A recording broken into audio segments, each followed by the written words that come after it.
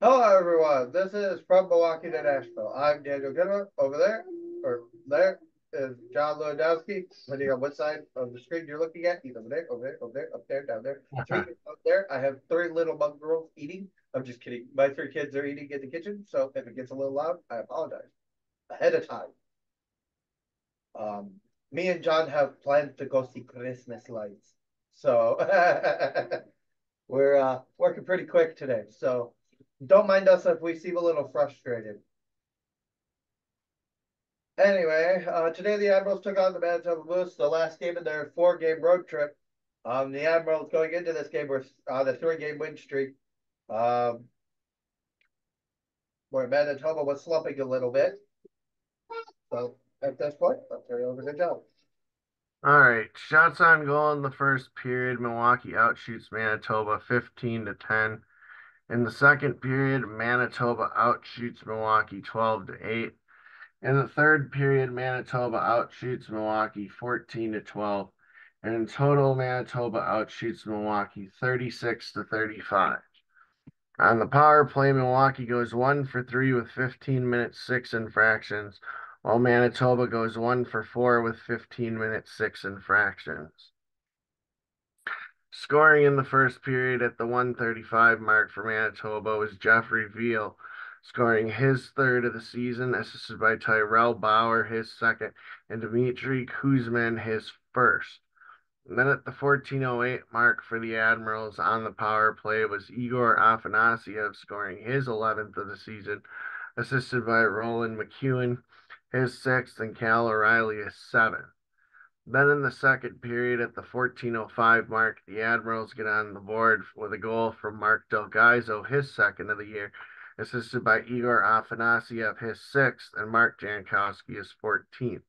Then at the 17:09 mark, the Admirals get on the board from Igor Afanasyev, his 12th of the year, on the shorthand, with assists from Jasper Weatherby, his sixth, and Spencer Stasny, his sixth, or fifth. Also, league leading third shorthanded goal for Igor Afanasyev. Then at the 17:46 mark, Kyle Capobianco scores his fifth on the power play with an assist from Winnipeg Jets first round pick, I believe, of 2020, Brad Lambert, and Nikita Chibrikov, his 11th, Brad Lambert's 10th. Then Christian Reichel scores his third with an assist from Jeffrey Veal. Veal. Hmm. His fourth with an assist from Chaz Lucius, his eighth. Is it Lucius or Luscious? Is his hair luscious? Anyway, just kidding. Then Brad Lambert scores his ninth with an assist from Terrell Bauer, his third, and Nikita Chibrikov, his 12th. Then Parker Ford scores his fourth with an assist from Jeffrey Veal, his fifth, and Dmitry Kuzmin, his second. Then Joachim Kevel scores to bring the Admirals back within one, his sixth, with an assist from Jankowski, his 15th, and Livingstone, his fifth. Then Jeffrey Veal scores an empty net goal. Um, Not a good third period for the Admirals. Nope. I think at that point they looked like they were tanked. Yeah. It's just like, and Manitoba had a little bit more in the tank. I do think that going forward, I think that Troy starts on Wednesday. Yeah, I do too. Tomorrow, a day off. Let him. He's played very well for what's happened. This game, the first two periods, take those. Those are on Yarrow. That third was not on Yarrow. Yeah. Yarrow, what was it? He had four straight saves, and the fifth shot went in, and they were all point blank. None of our defensemen were pushing them out of the way. I believe that was Parker Ford's goal. Yeah, he had four saves before the fifth shot went in. I was just like, somebody clear the dang crease. Yeah. It's just like, oh. And when you're finally down, you're carrying the puck. into the neutral zone and then dumping it in and going and chasing it. Look, I'm all for that if you got the lead.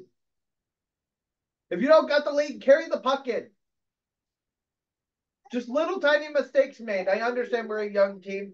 Was not a fan of how Malott acted upon his hit. I thought that the minute he saw LaRue's numbers and started punching him in the back of the head, that was a little overkill.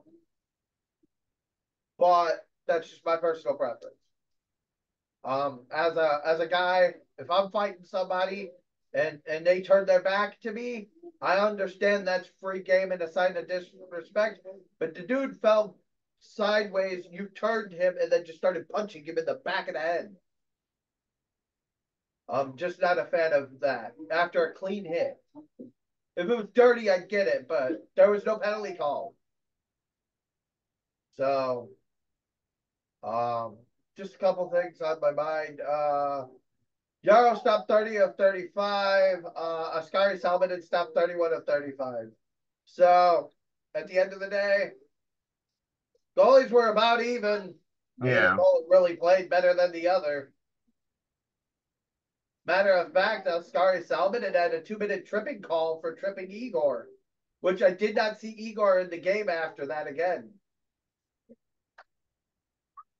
And Igor would have been used in that. So, in those situations. I believe we are back, what, Tuesday? With the Preds.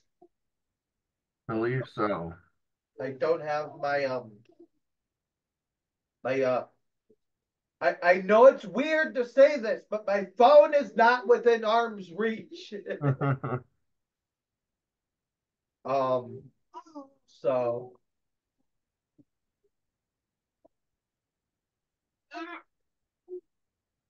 um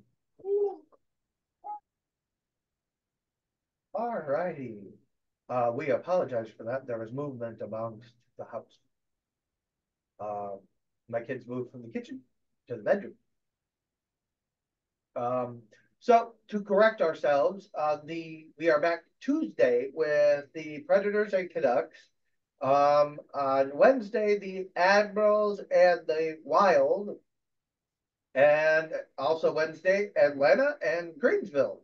Hopefully, we can end the slide, Atlanta. Alrighty. On that note as well, just a friendly reminder to the current scheduling program, the 23rd, me and John that is our start of our holiday time off. We will not be podcasting that day. You will see graphics from us. Unless some monstrosity happens, then where it pulls us in, I doubt it. And that would have to be pretty major. So, at the current moment, to give an update, the Wolves are currently beating Rockford. The Wolves just got Antti Ranta assigned to them by Carolina. Yep.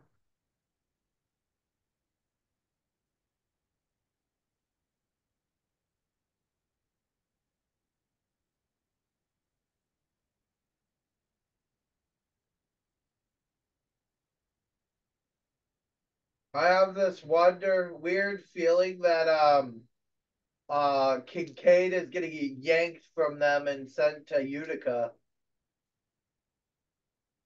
On the basis of um them having to have a goalie or have the veteran rule. They still have to follow the veteran rule. Um, that would be my assumption. Uh, don't quote me on it, but yeah, that's my assumption at the current moment that most likely Kincaid's either going to get moved or traded or some type of thing. Another note: Dustin Wolf reassigned by Calgary to Calgary from the Calgary Flames to the Calgary Wranglers. Um, Other than that, the Admirals are still sitting pretty nice.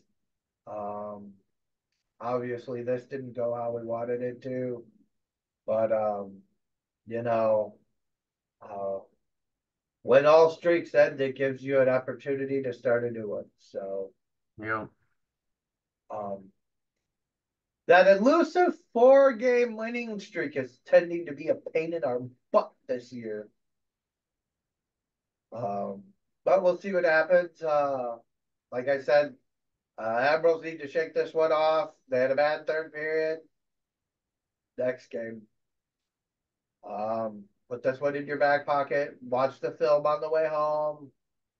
Uh, then as soon as you get here,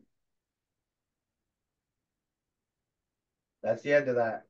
Let it on to the next one. On to Iowa. Focus on that.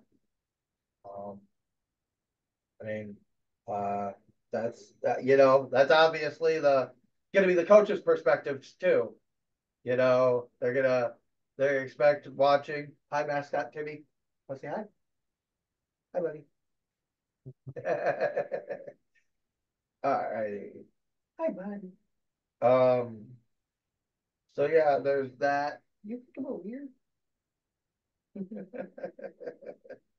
Um.